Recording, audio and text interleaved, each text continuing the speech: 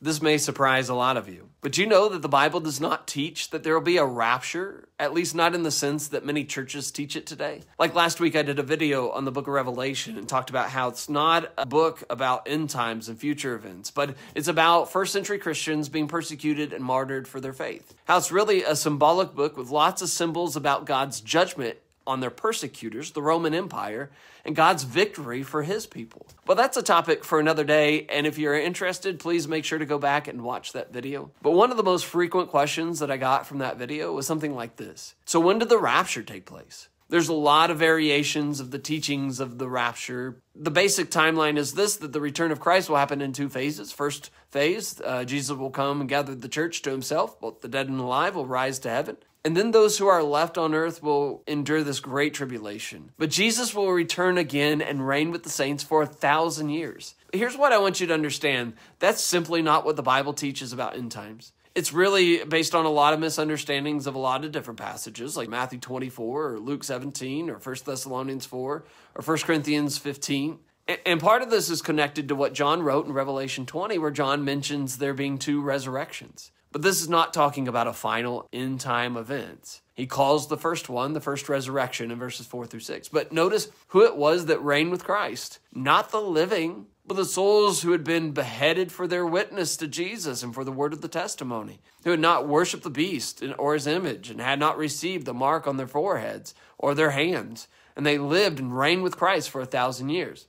Now, it's called the first resurrection because the martyrs had been resurrected out from underneath the altar back in chapter 6, verse 9, and now are reigning with Christ, sitting on thrones during this time, this 1,000 years of rest of the Christians. And so he calls the other one the second death in verses 11 through 15. And so we have this picture of these people who've died because of their allegiance with the beast, those who are persecuted or they've aided and abetted in Satan's wrath and war against God and the saints. And their souls came from all over, the sea, the grave. They were judged by God and thrown into the lake of fire. Now, someone will ask this. They'll say, why does it sound like end-time judgment? Well, the answer is because all of God's judgments sound similar. Whether it's God's judgment on a king or a nation or even his own rebellious children, he always uses similar language. And it's also about a misunderstanding of 1 Thessalonians 4. There are those who teach that this is the rapture, that because Paul is addressing the saints alone, ascending to the clouds to meet the Lord in the air, both the living and the dead will ascend into heaven to be with the Lord forever. This was meant to be a very comforting passage of these Christians. They were to comfort one another with these words.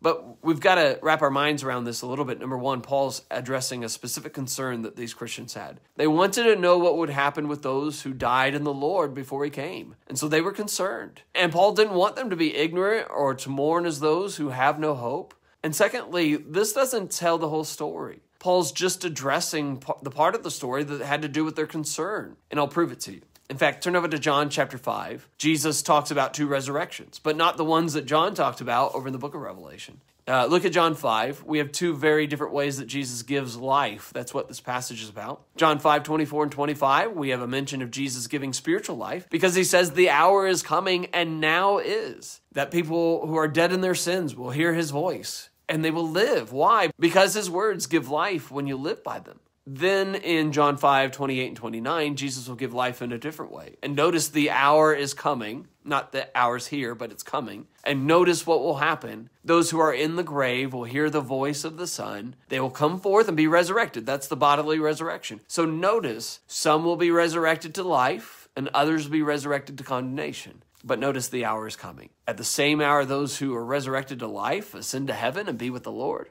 Those who are resurrected to condemnation will also come forth from the grave. And so what we find in this passage and other passages is this, that Christ will come as a thief in the night. No one will know when he will return. And all of our bodies will come forth from the grave. All those who are alive will come forth. That God will take our lowly body and conform it to Christ's glorious body, Philippians 3. That people of all nations will be gathered together before God. That we will be judged. And he will separate us all, one from another, as a shepherd separates the sheep from the goats. Some to eternal life and some to eternal punishment. I hope that helps. What's the lesson? We need to always be prepared. We have to always live like Christ is coming back today and he's going to judge us according to our deeds. So if he did, how would he judge you?